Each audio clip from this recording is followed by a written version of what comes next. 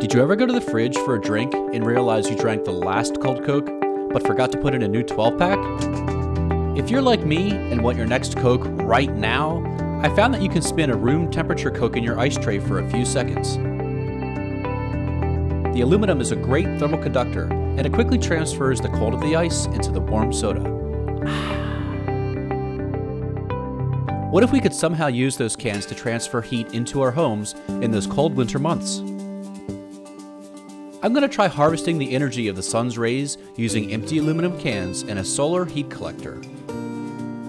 I started in the warm summer months by saving my empty Coke cans instead of recycling them. After I had hundreds of cans, I cut out the tops and bottoms and washed them. Then I made long columns by pressing them together.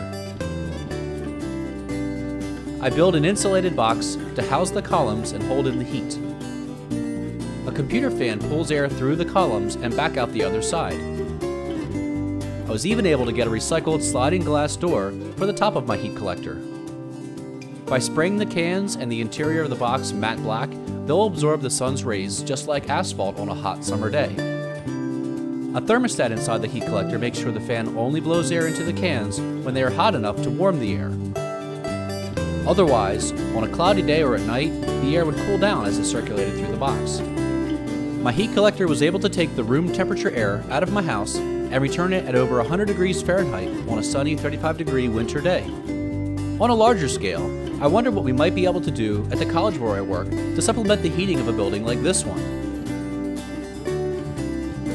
A few heat collectors working in tandem on the roof might be a great addition to a greener future campus.